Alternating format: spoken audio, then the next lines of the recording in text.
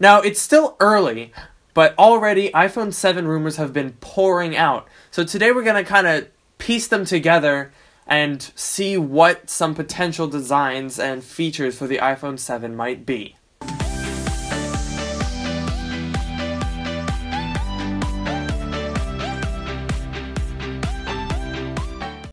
Now, let's start about talking about the design. This is one of the most disagreed about subjects of the iPhone 7, and in fact, it's likely that at this point in the year, Apple hasn't even finalized their design for the iPhone 7 at all.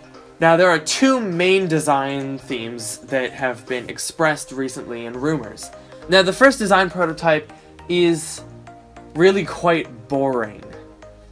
Basically, it has the iPhone 6, but without the antenna lines going across the back, although still on the top edges, and they also have it a little bit thinner and with no camera bump, and that's about it.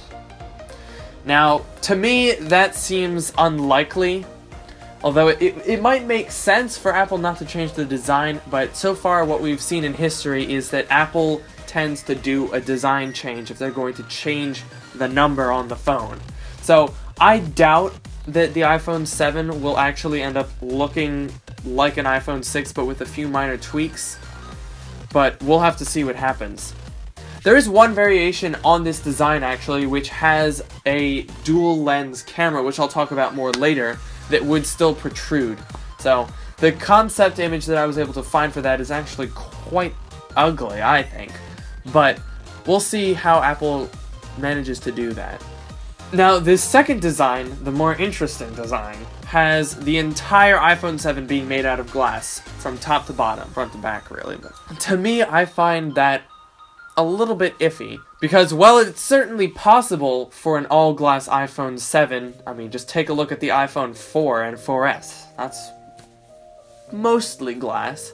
So, it is possible that Apple could release that, but from the point of view of someone who's worried about scratches and nicks, I am a little hesitant about an all-glass phone, because even if they could make the glass so that it wouldn't shatter using, like, I don't know, super amazing Gorilla Glass or Sapphire Glass, it still has a tendency to be a bit of a scratch magnet, and as someone who is very, very, very careful with his phone, so careful, in fact, that I never actually put it down on a hard surface. That is a true fact. I am a little hesitant about that. Now, one major thing that we've been hearing about for quite a few months actually at this point is that the iPhone 7 will not have a headphone jack.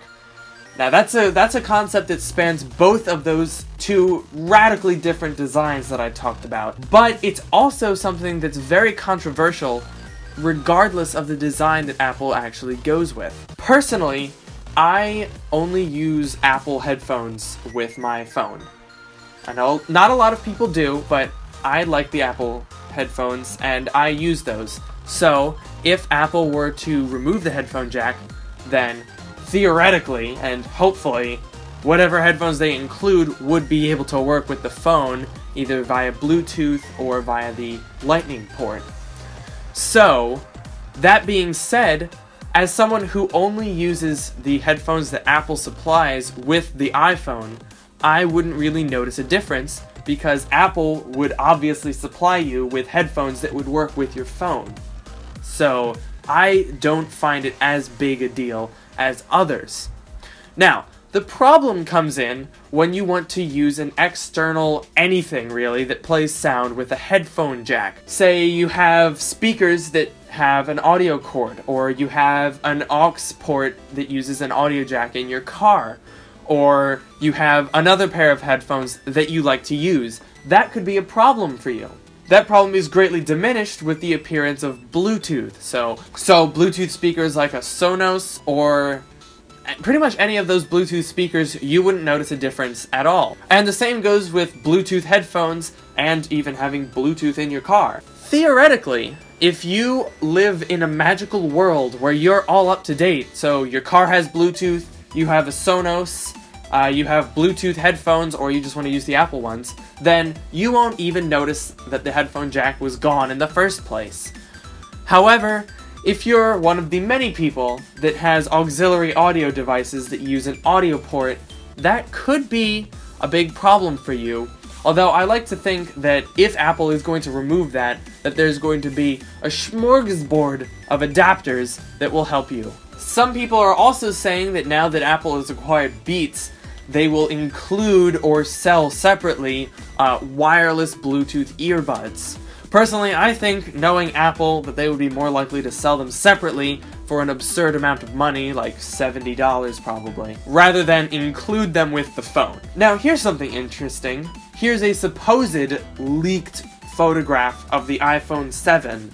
Now, I use a lot of air quotes because there's absolutely no way to verify that this is a leaked photograph of the iPhone 7. But you'll notice, in addition to having the dual lens camera, it also has a smart connector. Now that's interesting. The smart connector, which was first introduced on the iPad Pro, has already found its way into the other iPad Pro. So it's possible that the smart connector could herald the introduction of the iPhone Pro.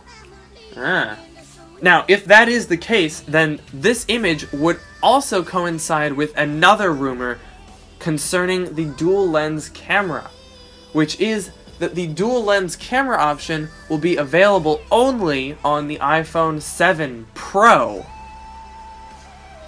Stands to reason, and this picture would seem to corroborate those details. That would mean that yes, Apple might very well be releasing 3 phones: iPhone 7, iPhone 7 Plus, and iPhone 7 Pro. What about this iPhone 7 Pro?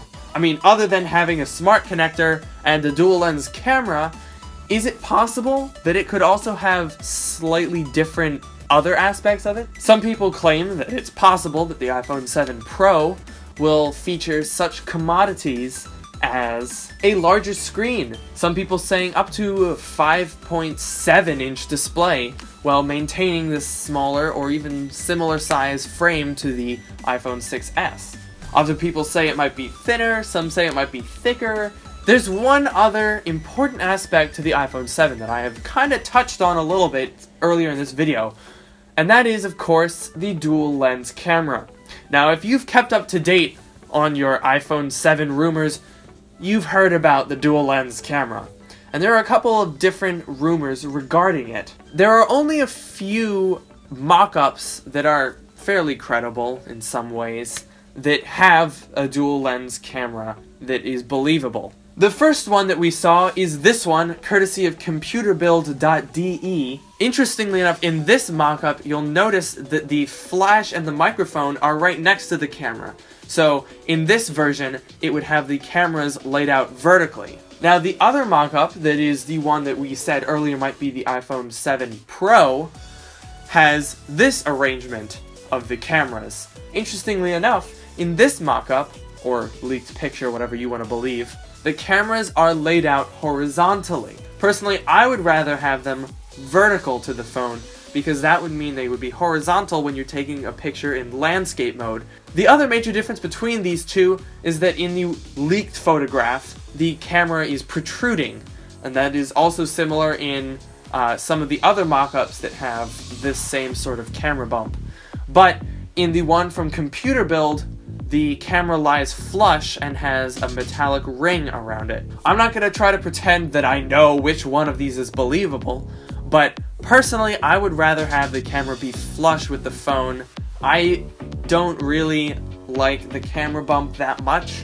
It's not that big a deal, but I feel like when you have a camera module that's that size, it would be definitely a little bit worse. One major advantage to having a dual lens system is that it is possible for the iPhone 7 with this system to have 2 to 3 times optical zoom.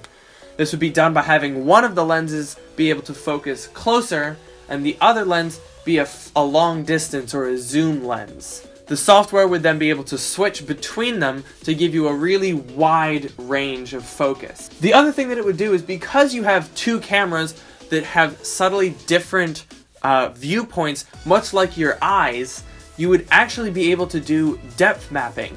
So the cameras measuring the distance between the 2 viewpoints would be able to tell how far things are away. So you could make a 3D scan of a room. Or it's also possible that it could take exact measurements of things right from the camera. Selfie time! Woo-hoo-hoo-hoo-hoo!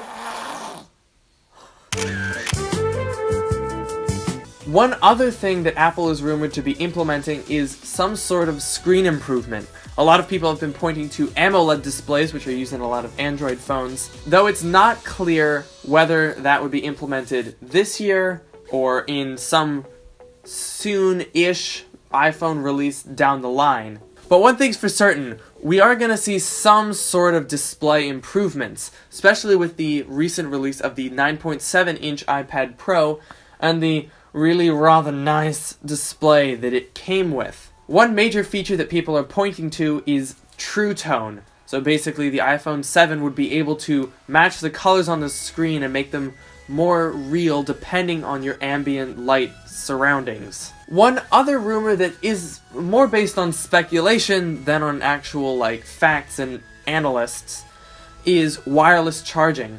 A lot of people say that it's now time for Apple to start getting on the bandwagon and finally implement some form of wireless charging, although it's not clear in what way they would do that. What I'm personally hoping for is real wireless charging. Basically, you plug in a thing into an outlet, and within a certain distance your iPhone will charge. Though, personally, I think that's something for a little further down the road. I don't know if Apple has that technology yet. The other option is the wireless charging that already exists. So you have a pad and you put your phone on it. Were you in the shop that whole time? Rosie, what are you doing? Get over there.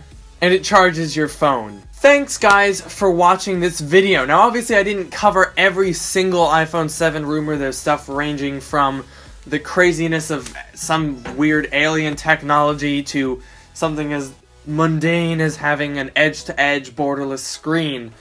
So there's a plethora of rumors, so please don't give me hate in the comments for not talking about everything, because that's just not possible. As usual, make sure to follow me on Twitter @LukeMiani, and don't forget to leave a like down below and subscribe for more videos, and I am going to see you guys next week.